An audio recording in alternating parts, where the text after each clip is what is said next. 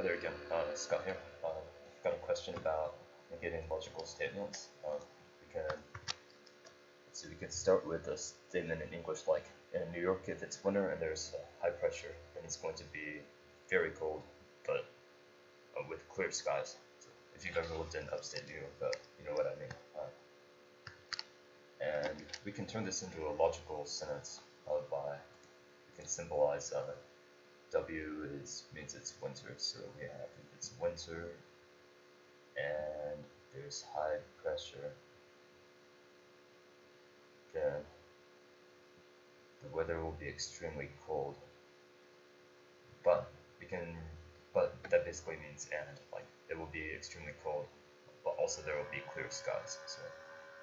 So also there will be clear skies. We want to negate that. And so in general, for the negation, we keep the first part. If we have an if then or implication, we keep the first part the same, and then but we negate the second part. So the opposite of if it's winter and there's high pressure in the north, then it will be cold but with clear skies.